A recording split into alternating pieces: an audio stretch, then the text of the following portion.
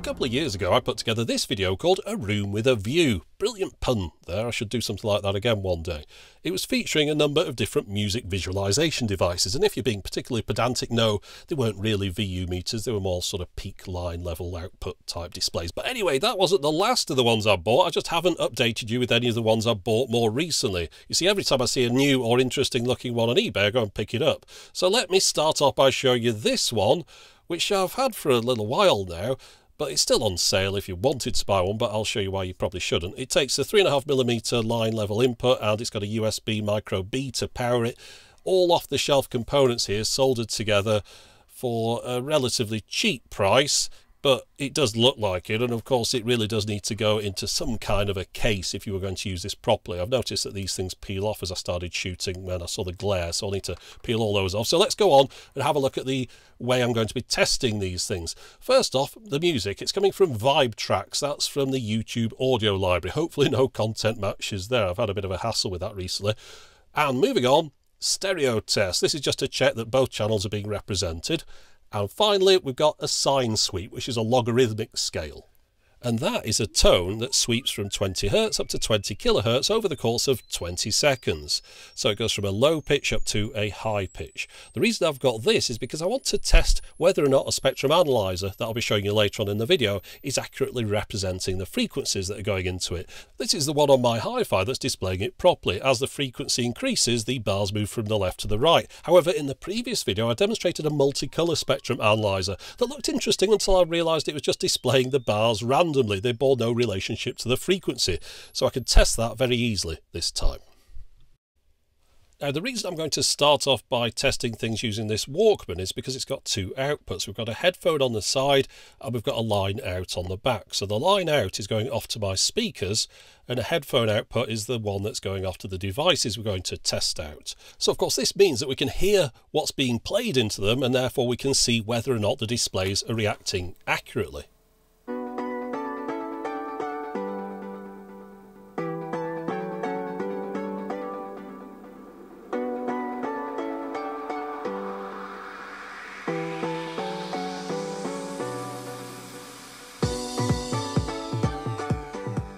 Now you'll notice this one is split down the middle between the left and right channels, but you might also have spotted I've got a dead column here, which presumably is down to a bad connection of some sort, because I've noticed if I put a bit of pressure on this it does light up again, but as soon as I let go it goes off.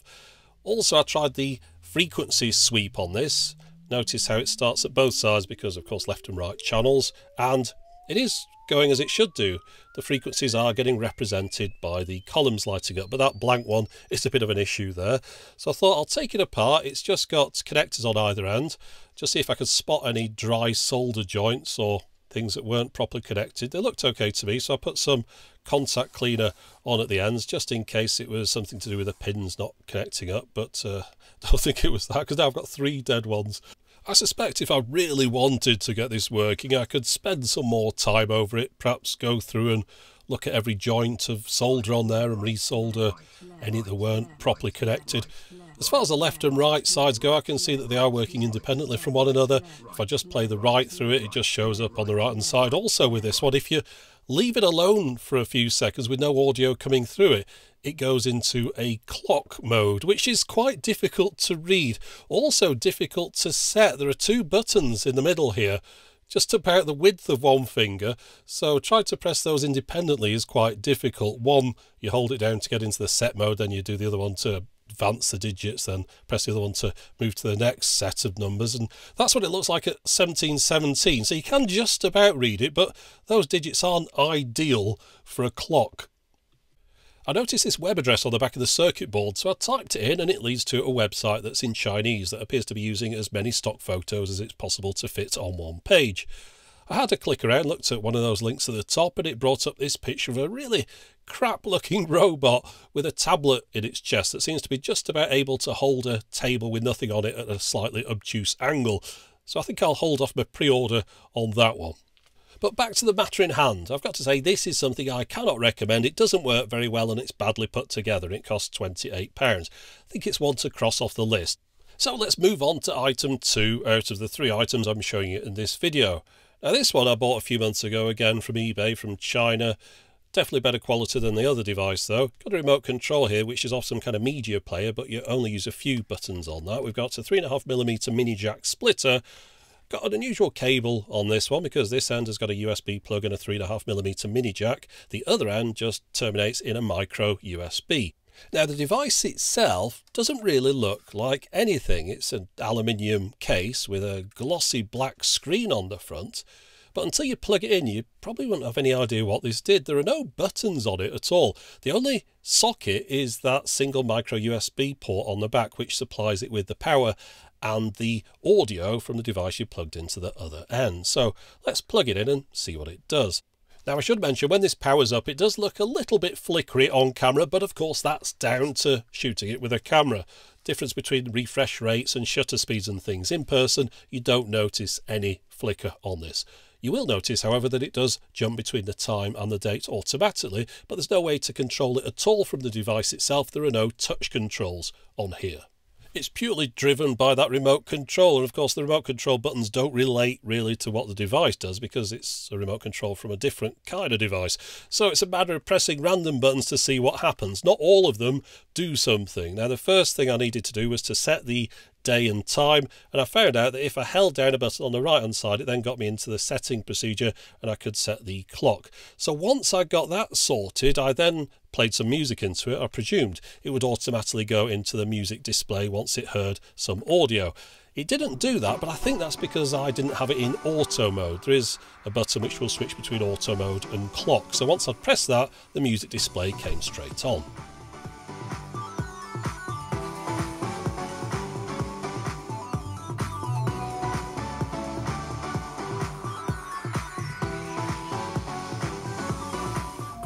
Now whilst there's music playing into this, you can access various different display modes by pressing up and down on the remote control.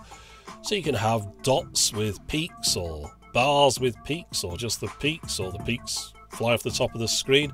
All slight variations on a theme, and of course this isn't a multicolour device, so it's all green dots on a black background, but quite effective.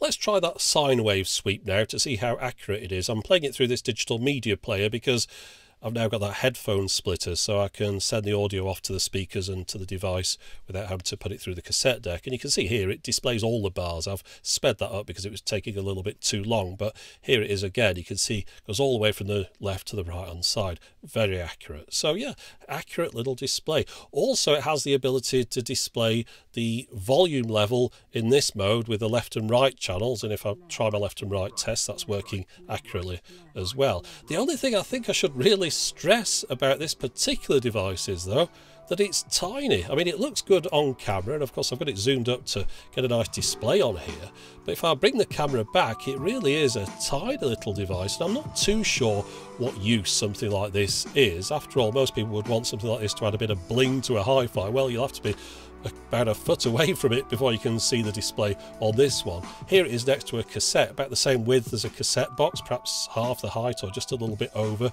So yeah, tiny little display, very well made though, works excellently, but it also costs quite a bit as well, so it's down to you whether or not you'd find that useful. But let's move on to the last device. Now this one's quite a bit different from the first two. It's no longer being manufactured. It's a professional type device. It was made in Germany. It's the RTW1206. This one will take XLR balanced or line level unbalanced inputs, and also it runs on multi-voltage and is powered from a wall power supply. It's just a stereo peak meter, this one, so no need for my sweep frequency test, but as you can see on the stereo test, it's functioning perfectly. So let's have a look at it with some music being played.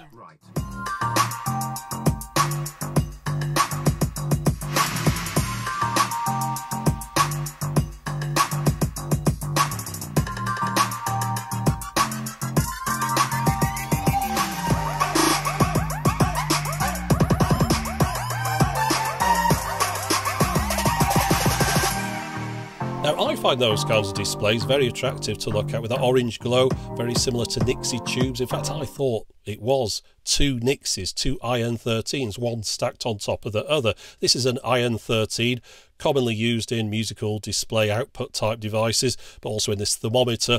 However, you'll notice these go red once you get past the 0 point. And Nixies are just that orange colour, but you'll see there is a coloured film behind there which will change the colour to red once it gets past that 0 decibel point. So what kind of displays are actually inside this box? Well, I had to have a look to see if it was two Iron 13s, and it's not. It's a different display, one I haven't seen before. It's all contained in this glass panel along the front, no doubt some kind of vacuum fluorescent technology. You can see the pins on the left that are bent around here and connected up there. At the other end now, we've got some model details. We can see it was made by a company called metre in Japan, and those are the model numbers above there if you want to look this one up. But speaking as someone who's really interested in these musical display type devices, VU meters, power meters, peak meters, all that kind of stuff, I look for these online and I have never seen this unit used in any other piece of equipment. Perhaps the manufacturer just sold it to RTW, maybe that was a big enough market for them. But it's such a nice display.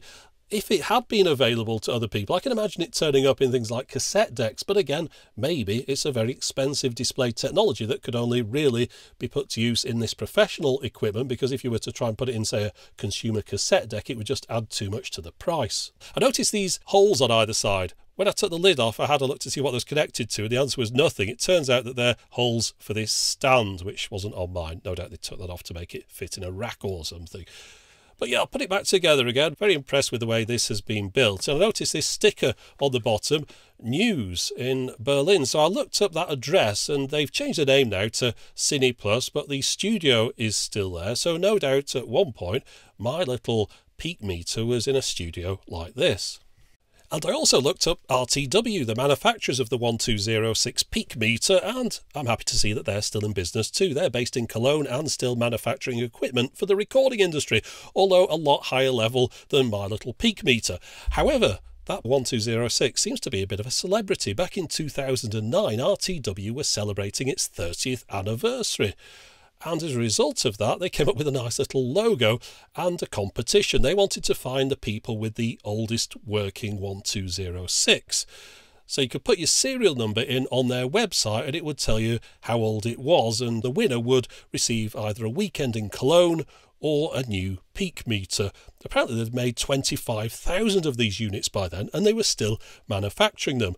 The winner of the competition was a company called Mango Studios, who coincidentally were based in Cologne in Germany, just a few miles away from the headquarters of RTW. So they didn't take up the offer of an all expenses paid holiday there. Instead, they got the new peak meter.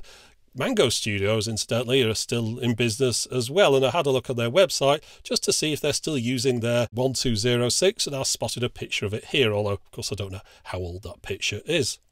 But reading about this competition had intrigued me as to how old my particular meter was. A serial number of 6093 indicates it's not one of the earliest models from 1979, but given the construction it could be from quite a broad age range, so I got in touch with the manufacturer to ask them, and they got back to me within half an hour and told me it was from October 1991, so excellent service from RTW there.